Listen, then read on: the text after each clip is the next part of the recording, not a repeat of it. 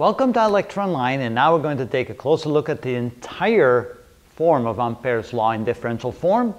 Here it is, the curl of B is equal to mu sub naught times the current density plus this additional term.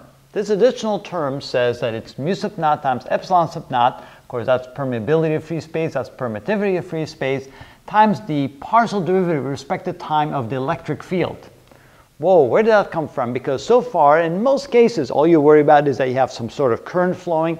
You want to know what the magnetic field is somewhere, either inside the region where the current is flowing or outside the region where the current is flowing. But you can also have a magnetic field produced by a changing electric field. And that was one of the great contributions of Maxwell, to realize that this term had to be added to this in order to have a complete equation right there. And so this here, this portion of the equation right here, also represents current density, but this is not regular current density because it's not current density because there's a current. There's current density or equivalent of current density because there's a changing electric field. And so this here is called the displacement curve, which basically it's a current that appears to be there because of the changing electric field. Now, to get a little bit more into that, let's see how we can set up an example where this would be the case. So let's say we have two capacitor plates right there. They're connected to a wire that allows current to flow to one of the plates and away from one of the plates right there. And so if there is charge on these plates, so if we have charges on these plates like this, and let's make this negative charges. If we have negative charges here, we have positive charges there. You can see that there's going to be an electric field in this direction, from positive to negative.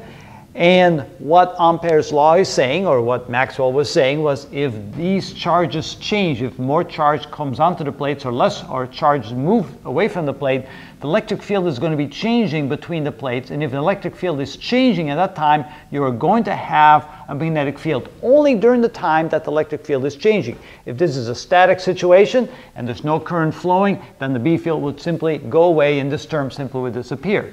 But if the field is changing because current is flowing onto the plate, like for example like this, so we have current flowing onto the plate and away from this plate, so the field is in this case increasing, then we would have a magnetic field that looks just like that. And we can imagine then we can find the strength of the field by simply using the same concept here. The curl of the B field should equal mu sub naught times the displacement current.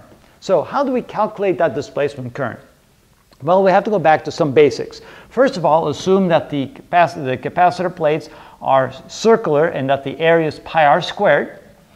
Also realize that the capacitance of a capacitor is epsilon sub naught times the area of the plates divided by the distance between the plates. So here's the distance between the plates. And then going back to the concept of the electric field, let's say that here we have this capacitor on its side and we have an electric field between the plates. And let's say that we place a small little test charge on one side of the capacitor, on the negative side of the capacitor right there. And let's say that little test charge has charge equal to Q.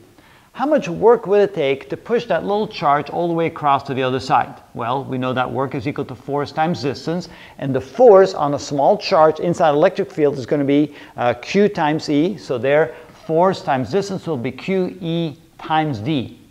Now, if we divide the work by that test charge, that is then equal to the voltage between the plates. So the potential difference, or the voltage between the plates, can be defined as the work it takes to push a charge across the plates divided by the size of that charge. And so it will be QED, which is the work done to move the charge across the plates, divided by the charge. Q's cancel out, so the potential difference is equal to E times D. You'll see later why we might need the potential difference. So going back to the definition of capacitance, capacitance is equal to the amount of charge you can load onto the capacitor divided by the potential difference you put across the plates. And so therefore, the potential difference across the plates can be written as Q divided by C. And since Q is defined like this in a physical sense, for a physical capacitor, not Q but C, we replace this C by what the C is equal to, and we have the potential difference is equal to this right here. QD divided by epsilon sub naught times A.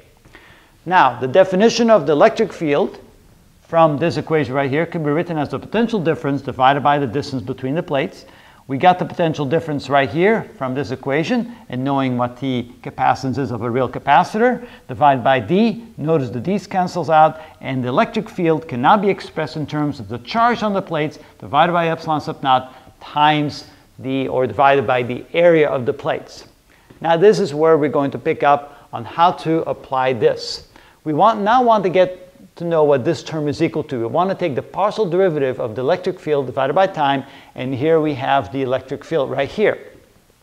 So since Q is not going to be constant if charge is flowing onto the plates, we can then realize we can take the partial derivative with respect to Q, because that's going to be changing, which is going to be proportional to the change in the electric field. So we can say that the partial derivative with respect to time of the electric field is therefore equal to the partial derivative with respect to time of Q divided by epsilon sub naught times A, or divided by A, because A is in the denominator.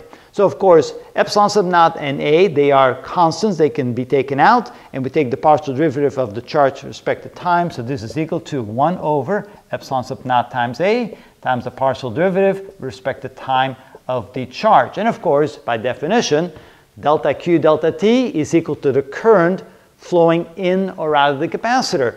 So this is equal to 1 over epsilon sub naught times A times the current, and I might as well put the current right up here. So times the current.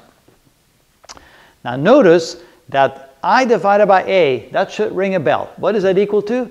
By definition, A is the area that is equal to the current density. Because remember that the current density by definition is equal to I divided by the area, which is equal to I divided by pi r squared. And so we can say that this here is equal to the current density, so we can write this as the current density divided by epsilon sub naught.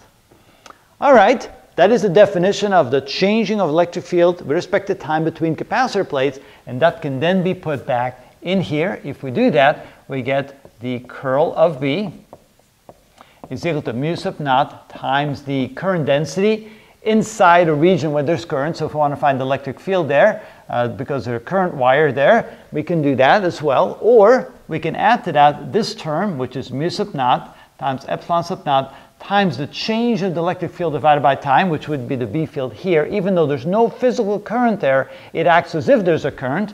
And we can replace the partial derivative with respect to the prospective time of the E of the electric field by that. So we can write this as J over epsilon sub naught. And notice that the epsilon sub naught cancel out. And notice then we have the curl of the B field is equal to mu sub naught times the current density of a real current plus mu sub naught times the current density of what we call the displacement current, the density of the displacement current. And you can see that they're exactly the same in format. The only difference is that this is really equal to epsilon sub naught times the changing of the electric field with respect to time. Hopefully that will really give it a good understanding for you to realize that this is simply another form of this by taking that into consideration.